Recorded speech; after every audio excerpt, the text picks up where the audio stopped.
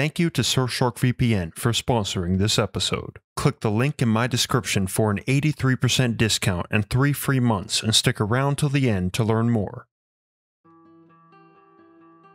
In the mid-19th century, a sharp rise in nationalism swept across the European elite in response to the largest wave of revolution and political upheaval in European history, an event known as the Springtime of the Peoples.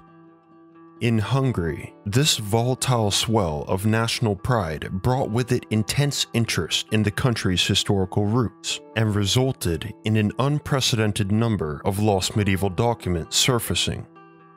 Quick to take advantage of the growing market for these written historical documents, Samuel Literate Nemes, a Transylvanian-born antiquarian, established his Old Curiosity Shop in Buda in 1835.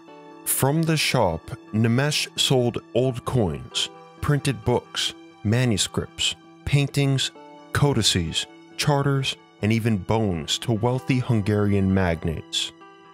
Besides being a Hungarian nationalist himself, Nemes was something of a personality.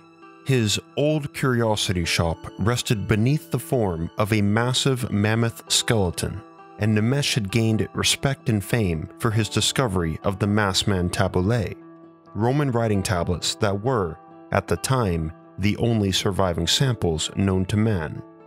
And Nemes would go on to make himself a small fortune by collecting and auctioning off newly discovered and important relics of Hungary's lost past.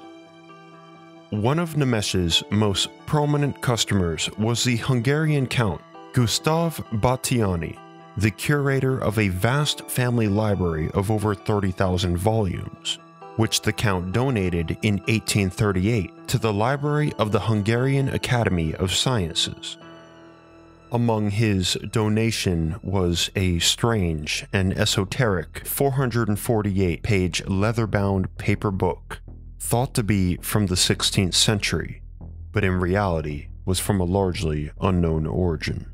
It was catalogued by Batthyány's ancestors nearly 100 years prior as Hungarian Prayers in one volume, but this proved to be a rudimentary description of a much more complex mystery, for when this book was examined upon its donation, its pages were filled with indecipherable handwritten characters resembling ancient Hungarian runes, alongside 87 crude illustrations, many of which featured famous but slightly altered biblical scenes, mixed with iconography from pagan and Islamic traditions.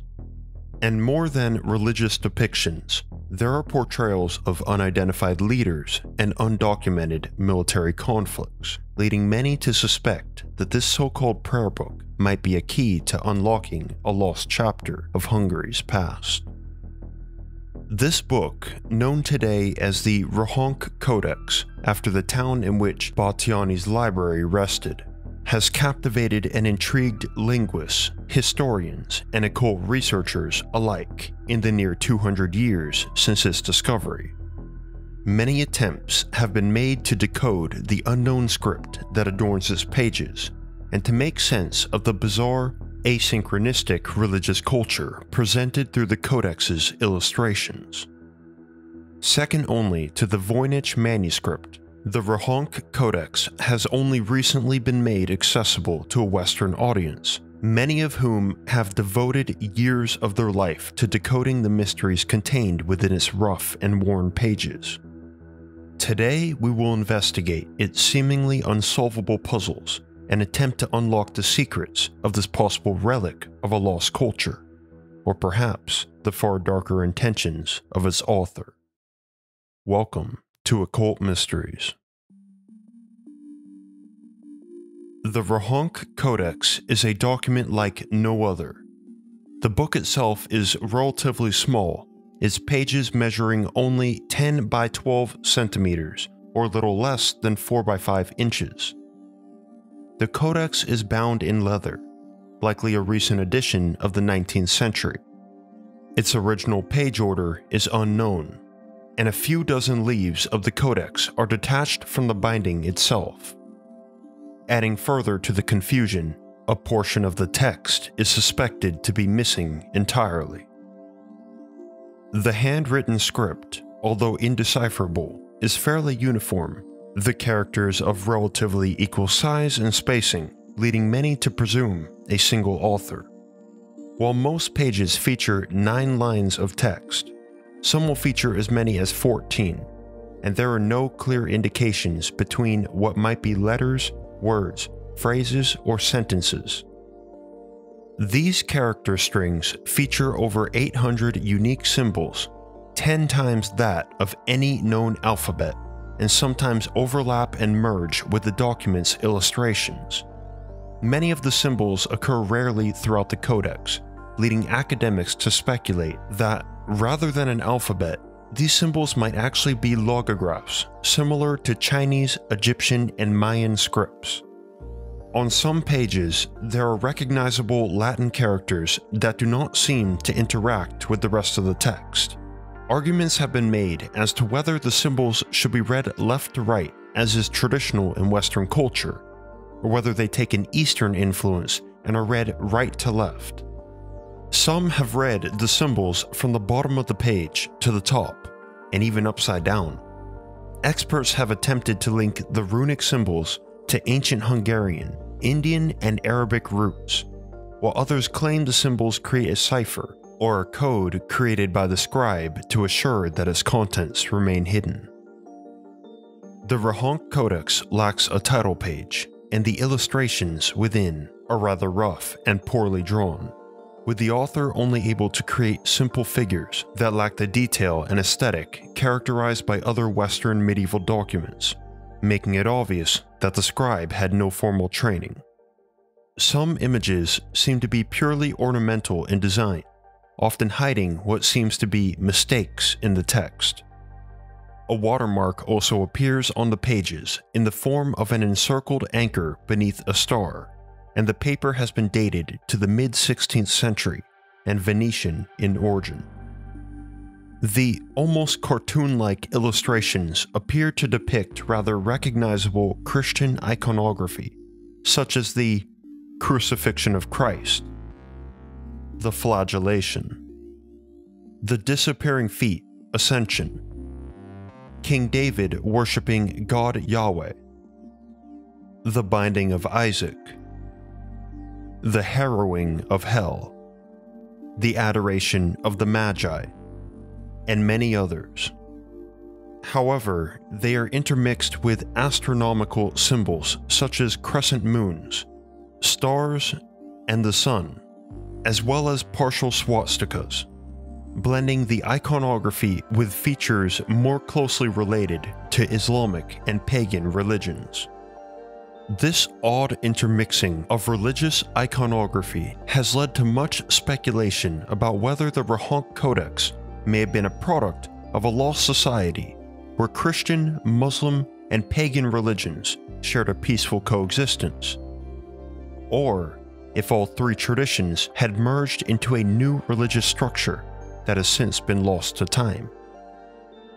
Scholars also theorize that the use of symbols from a variety of religions might have a deeper coded meaning similar to the encoded text, meant to be understood by only a select few who were trained to recognize the significance of the encoded symbols.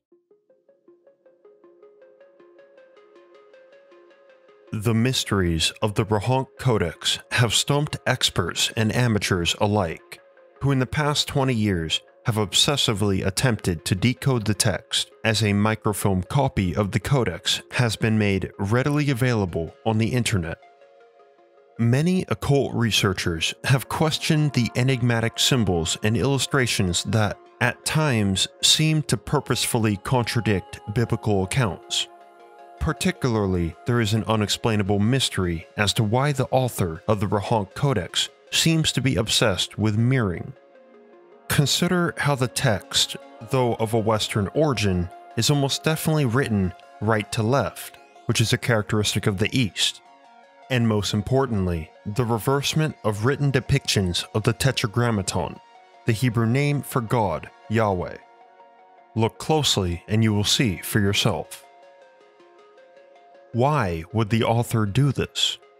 The answer may lie in esoteric forms of Christianity, where mirroring is a technique used to bring oneself closer to divinity. However, the far darker alternative is that of an occult practice meant to reverse natural order, employing mirrored biblical imagery and text to invoke powerful Hebrew magic. In this case, the scribe may have been seeking powers beyond those of which a human is capable, and the coded script was meant to conceal this dangerous intention. And there is, again, the possibility of a forgotten utopia once nestled in medieval Hungary that practiced a single blended faith in complete peace. This may not be as ridiculous as it seems, particularly when considering that biblical scenes traditionally depicting acts of violence have been purposefully subdued by the author, such as the Massacre of the Innocents, the Flagellation, the Last Judgment, and most notably a representation of Christ's crucifixion with Longinus kneeling in worship aside the spear of destiny. Rather than to show Longinus in remorse for piercing Christ with the spear, typical medieval art would highlight the blood spilling from the wound between Christ's ribs. However, the Rohonc Codex shows no blood, and the visual almost leads us to take pity on Longinus for his actions. Does this unique and contrarian imagery possibly hint at a culture that aimed for acceptance of one's mistakes? Or simply an environment where violence and its depictions were heavily discouraged? A final note is that, though there are several depictions of hell, there is not a single devil to be found within this book, which is extremely odd, being that devil iconography was regularly found throughout Christian cultures in that time period. Another hint at isolation. Researchers can only speculate on the identity of the author, the only clues of which are the appearance of the signatures GN and EN, written with the Latin alphabet on the badly water-damaged pages 222 and 223 of the Codex. In contrast to the otherwise stable penmanship, this is the only reason to think that there may be more than one author. And considering the double appearance of the letter N, we may assume a shared surname and relation. However, due to the water damage and the quality of the microfilm, any conclusions drawn are mere ventures into darkness, purposefully held at bay by Hungarian academia. For a long time, studies on the Rohonc Codex were only available in Hungarian, which hindered progress in cracking the code of the text, thanks in no small part to the Hungarian Academy of Sciences, where the Codex is currently held. They require special permissions for research of the document, and bizarrely, to this day, are completely dismissive of new studies and are adamant that the artifact is nothing more than a forgery. We return back to the owner of the old curiosity shop, Samuel Literate Nemes, who had gained quite the reputation for uncovering lost documents that detailed forgotten aspects of Hungary's past. Nemes got his start in his birthplace of Transylvania, where he worked as a traveling merchant making rounds in a number of small Transylvanian villages, and later to Styria, Croatia, and Dalmatia, where he would seek out a variety of antiquities, which he then sold to the Hungarian elite. Nemes was self-taught, and often shunned the opinions of academics in favor of his own intuition. He captured attention and respect with artifacts such as a letter written by an Ottoman pasha, a text by Transylvanian prince János Komneni, and a sheet of ancient Chinese characters. More notably though, Nemes had discovered a staggering number of artifacts associated with Hungary's early roots. These include the wooden book from Turok, the prayers from the time of King Andrew, and the Hungarian picture chronicles, as well as many others, all of which were purported to be from the Dark Ages. Nemes was fortunate to have such luck in his discoveries. Collectors, historians, and philologists were, quite frankly, astonished. Many of these artifacts contained hints at unknown aspects of Hungary's past, including unrecognizable people, languages, and scripts, and strengthened feelings of national pride in Hungary's rich and deepening history. But these artifacts shared a number of features in common. They all had a high volume of crudely drawn pictures. The lengths of the texts themselves were short and were artificially thickened with heavy use of images. And all have since been exposed to be forgeries created in the back room of Nemes's old curiosity shop. It turned out that Nemes had been living a double life, one as a legitimate antiquarian and another as a master at forgery. This misdeed was uncovered in 1866, 24 years after Nemes's death, by Károly Szabó. Upon analyzing the wooden book from Turok, he discovered that it contained words that did not exist in the age from which it was purported to be written, and that the ink and character form more closely resembled work from the 18th century, as opposed to the 14th, as Nemes had claimed. This prompted inspection of Nemes's other pseudo-artifacts, and at least 23 of Nemes's forgeries were discovered and removed from circulation and study. The Hungarian Library of Sciences, gatekeepers of the Rohonc Codex, label the book as another of Nemes's creations, and to this day, this judgment is accepted without contest by the vast majority of Hungarian historians and linguists. Honestly, this is extremely bizarre and questionable academic behavior, as there is a strong amount of evidence that the Codex is a legitimate artifact. The most obvious is the fact that the Rohonc Codex shows up in a 1743 catalogue entry in Batthyány's family library as a Hungarian book of prayers, with the dimensions and description being an exact match. This is over half a century before Nemes was even born. On top of that, Nemes kept extensive records of his journeys, in which all of his forgeries are mentioned, but not a word on the Rohonc Codex. The contents of the Codex speak toward its authenticity as well. While it's true that there are similarities to Nemes's forgeries, it is unique in its length and at least 10 times as extensive as Nemes's largest effort. Nor does the Codex make logical sense as a forgery, because the longer a cipher is, the more likely it is to be cracked. If the Codex is not one of Nemes's forgeries, then what actually is it? While the Rohonc Codex has unfortunately been suppressed as a serious artifact worthy of further study and inspection, there have been a number of international historians and linguists who have made an effort to uncover the secrets of the book. Shortly after its discovery in 1838, a Hungarian language historian by the name of János Jernej was the first to make a serious attempt at decoding the text. Jernej dated the pages of the manuscript, noting the watermark and confirming the paper as a Venetian product of 16th century Italy, a type of paper common to early modern Hungary. Based on the illustrations, Jernej concluded that the text was Christian in nature, theorizing that it may have been written by the Tartars who had settled in Hungary in the Middle Ages as Christian converts.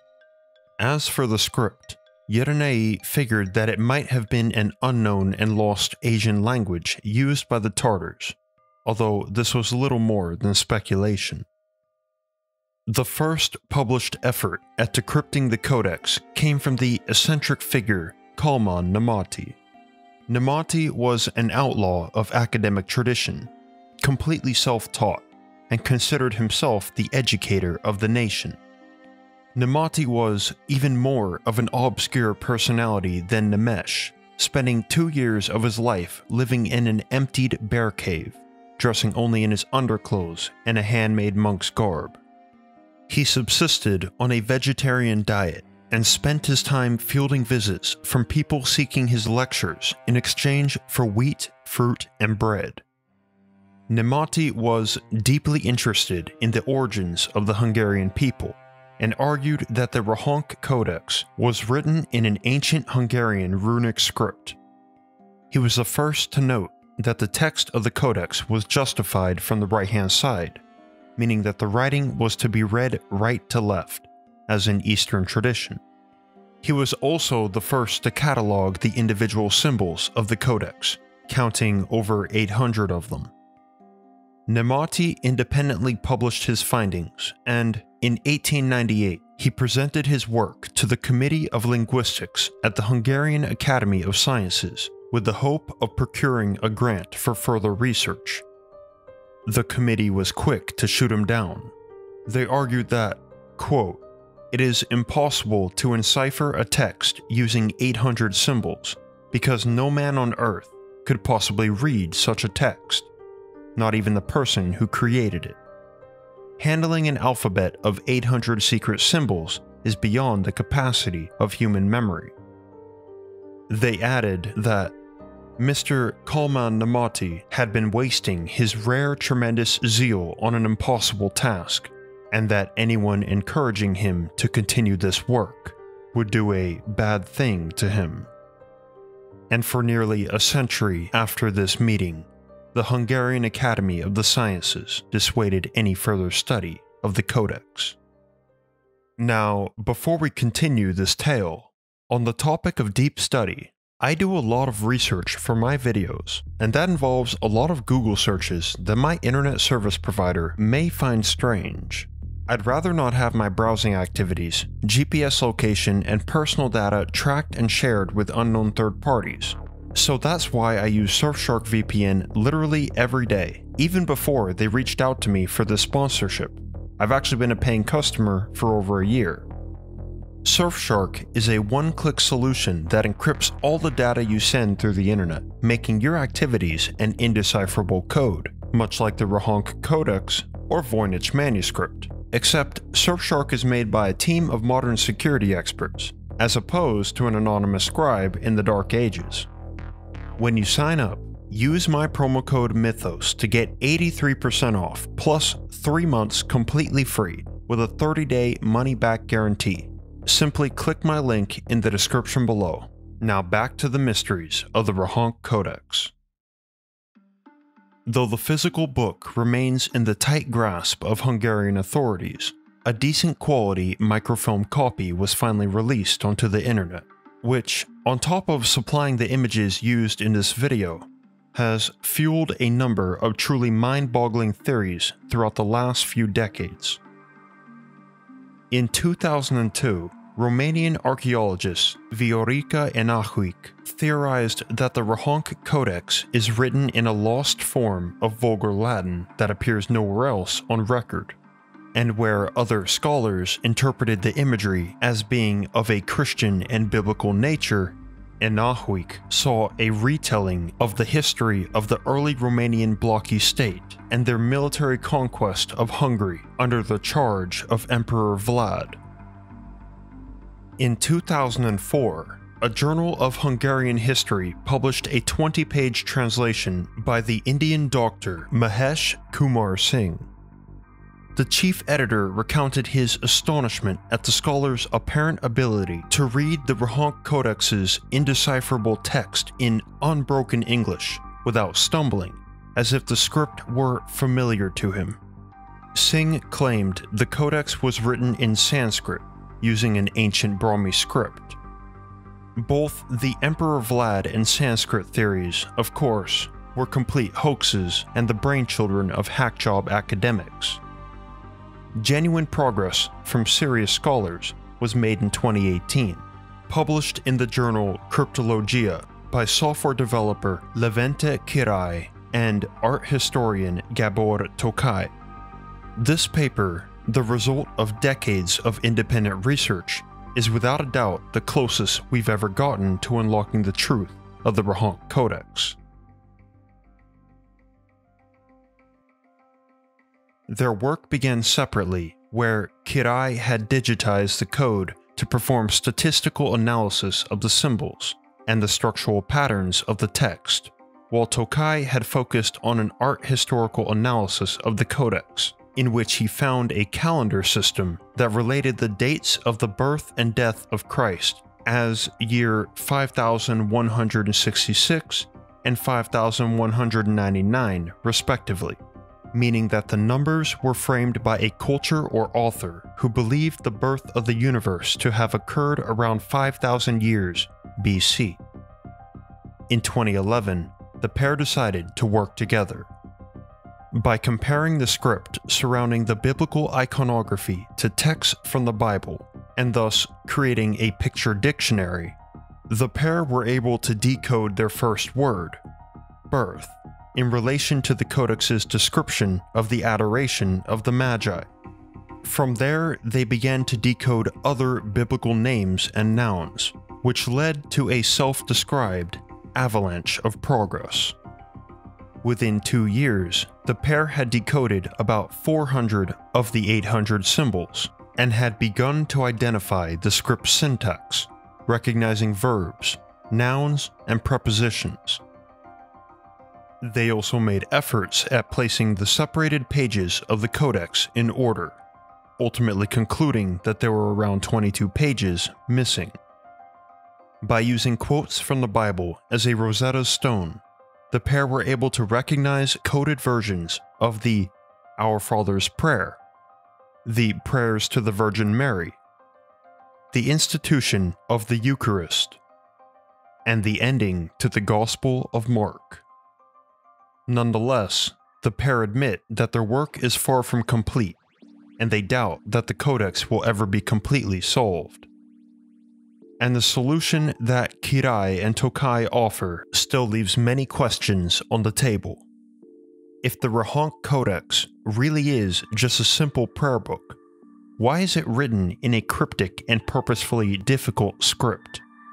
And why are traditional religious images altered in such bizarre ways? If the book is authentic, why does the Hungarian Academy of Sciences deny this? And might the Codex's missing pages remain amongst the rest of Battiani's donated library, perhaps disappearing on purpose? Leave your theories in the comments below. I'm Mr. Mythos. Thank you for watching. Shout out to my patrons for supporting my work: Regen Thoughts, Problem Goblin, Michael Harris, Late for Tea, Noah Lesham, Succubus GF, Capricorn Studios, Preston, Mad Mouse, and Joshua Bowden.